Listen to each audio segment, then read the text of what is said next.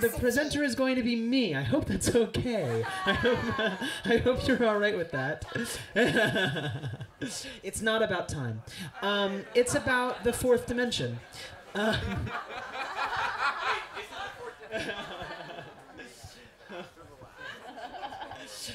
So this talk, this is called Glimpsing Indirectly at the Fourth Dimension. Who is this, by the way? Dali, Salvador Dali, that's right. Okay, what does Salvador Dali have to do with the fourth dimension? I don't know, guys, but I think we're going to learn something today. Yeah, his eyes. Good. His eyes are the fourth dimension. Yeah. Okay, guys. So, what is this? Anybody know? Oh, yeah, Plato's Cave. So this is Plato's Cave. So the story of Plato's Cave, I'm going to truncate it pretty exceptionally. But, so your whole life, you're chained onto this wall. And you're staring at these images. And on the wall, you see these 2D images. And these 2D images are cast by this fire, casting a shadow on the 3D image. But all that you ever see are these 2D images. As these 3D objects rotate, the 2D shadows on the wall, they morph. And it looks as though the object itself is changing, even though it's not. So you get this very distorted image of what the world looks like, because all that you ever see is the world in the second dimension. You've never seen the three-dimensional world. Everybody with me so far? Yeah. Okay, awesome. Okay, well, one day you escape. You break off your chains, and you climb up, and you go out, and you go out, and you look above, and you see this 3D world. You see all of life in all of its dimensions, well, all of its 3 dimensions anyway, and you go back down, and you try to tell your friends, and you say, guys, there's so much more to the world than just what we're looking at. I understand now why everything looks so strange on this wall. We're only seeing a part of the story, but come on with me, come see the 3-dimensional world, it'll make so much sense. And your friends, they say to you, if you break me out of these chains, I will kill you. So that's the story of Plato's Cave. Okay. So one of my favorite lines from Buddhism, it's attributed to the Buddha Siddhartha Gautama. Whether or not he was a real person doesn't matter. It's attributed to him, and it's don't mistake the finger for the moon. That is to say, if someone is pointing at the moon, don't look at my finger, stop looking at my finger, look at the moon, look at the thing that I'm pointing at. And here the Buddha is saying, don't look at my words. My words don't mean anything. Look at what I'm pointing at that's beyond what my words can possibly express. In occultism, there's a similar line that's often thrown around, which is the map is not the territory. If you're exploring a new world, don't get stuck on the map. Look out, look out, look out. Stop looking at the map. So I'd like to talk some about maps. So this is a Mercator map. Now, what is this a Mercator map of? The Earth, yeah, very good, very good. Okay, now we're probably all aware of the controversy that's been surrounding the Mercator map really since the 90s, though it seems to resurface once every couple of years, namely about the relative sizes of Africa, the continent of Africa, to the size of the United States of America, to the size of Greenland, right? So there's a problem. When we try to take a 3D object and project it onto a 2D surface, there are all of these distortions that happen because it's just impossible to appropriately project a 3D object onto a 2D surface. Africa becomes so much smaller because it's near the equator. The United States becomes larger. Greenland becomes so much larger, right? Okay, so you probably know that throughout time there have been a few different proposed solutions to this. So a few different maps here, some that serve different purposes. This one, the relative sizes of Greenland, the United States, and Africa are actually maintained, but if you try to draw a line directly from, say, New York City across to London, the latitudinal lines won't match up. Right? So every one of these maps, they have their own set of positive characteristics and their own set of negative characteristics. But each one is a distortion of the true 3-dimensional object. Okay.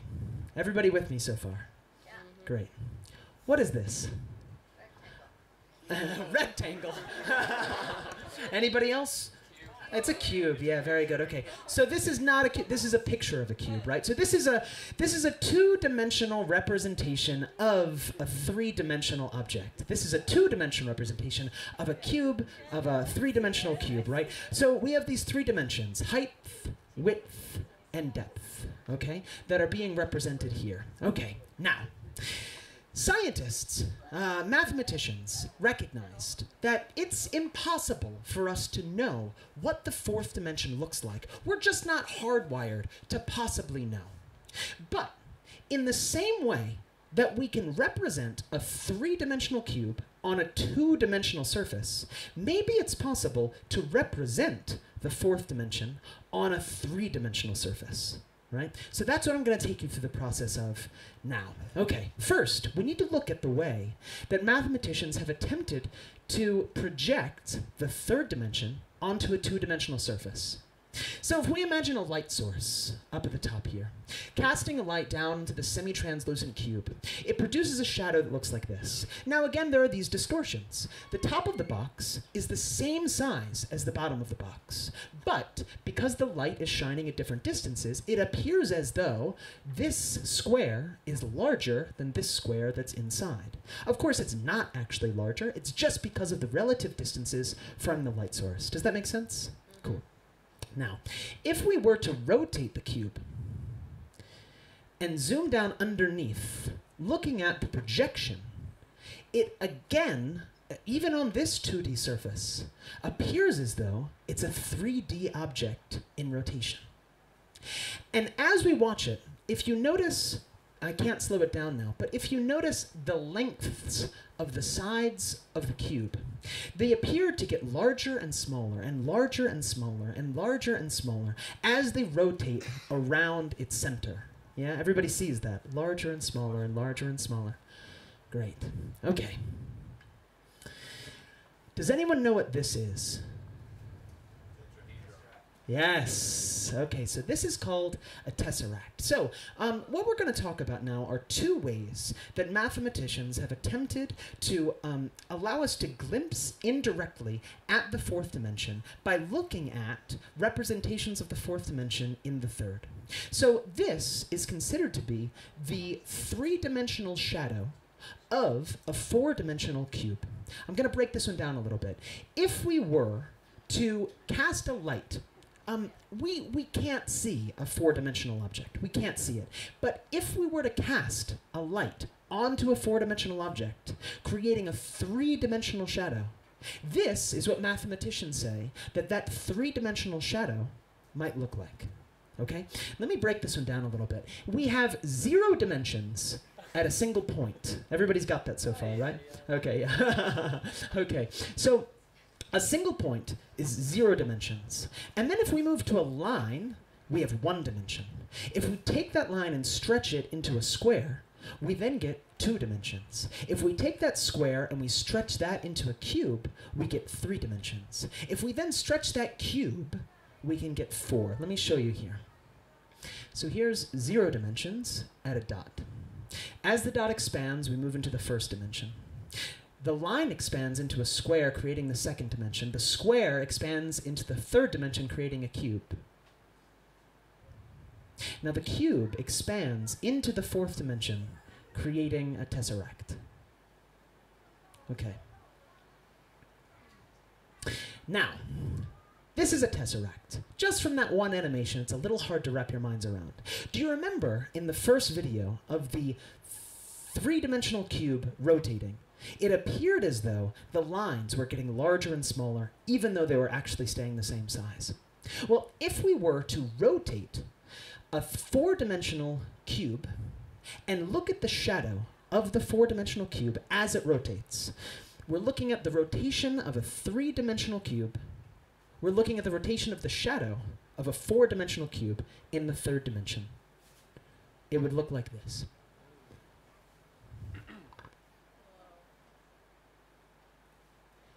So again, it appears as though pieces of the object are getting larger and smaller. But this is only because the same sized sides are rotating in the fourth dimension?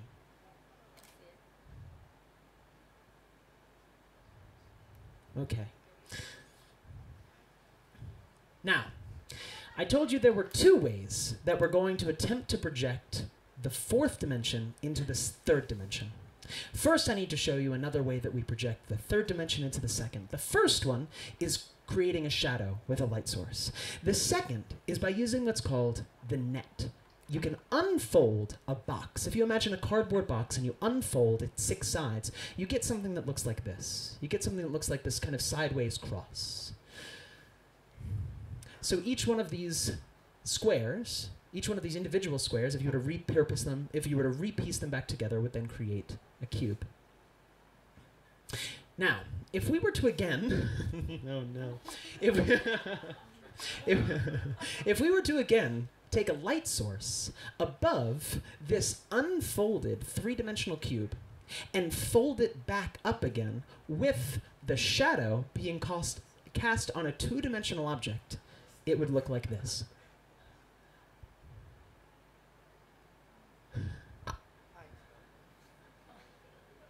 Now, you see, once again, it looks as though a piece of the object is getting larger and smaller, but it's not. It's maintaining its size.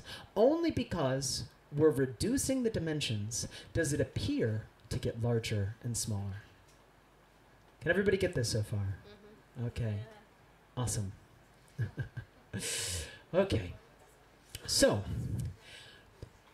then, what mathematicians attempted to do, they said, this is what it looks like when we unfold a 3rd-dimensional object into the 2nd dimension.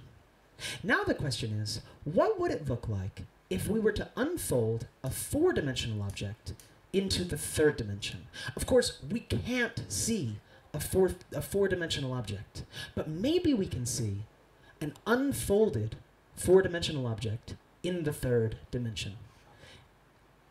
And this is called a hypercube.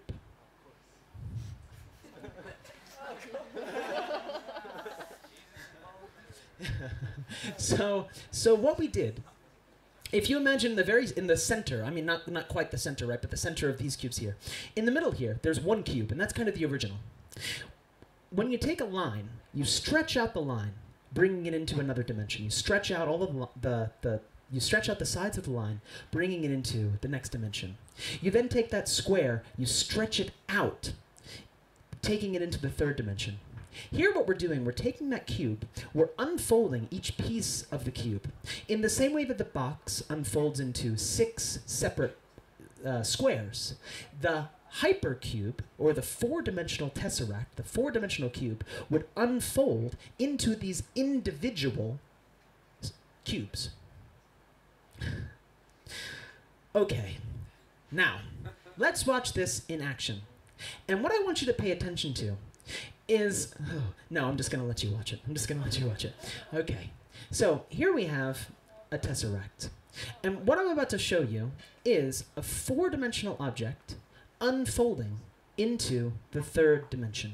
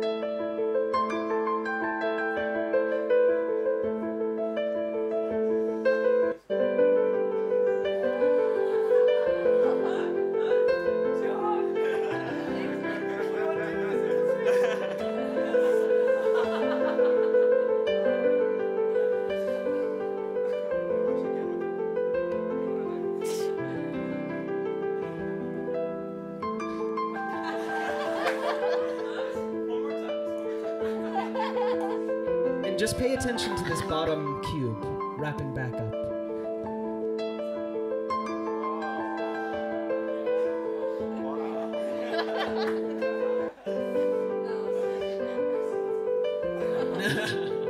Now, with all of this has really been a very long introduction to let you know about my favorite painting that's ever been made. And this is Dali's Corpus Hypercubus. So, Dali never wrote specifically what he meant by this piece. But I think that what he was trying to say is that God, if we were to put a label on it, if you were to put a label on it, or if I were, it's certainly something that's well beyond the limitations of our brain. We just can't see it. It doesn't matter how hard we try, what logic we use. It doesn't matter what visual representations. We can't see it in the same way that we just can't see the fourth dimension. But maybe we can glimpse at it. Maybe we can't see the fourth dimension, but we can see its shadow. Maybe we can't see God, but we can see its shadow. And maybe he's saying that the character of Jesus should not be looked at, or this is not just Christian, this is any mythological or religious figure. Any mythological or religious figure should not be seen as the God itself, but instead looked at something that is indirectly pointing at the truth. Don't mistake the finger for the moon. Jesus, or any mythological figure, is just a 3D shadow of a God that is so far beyond our comprehension. Thank you very much.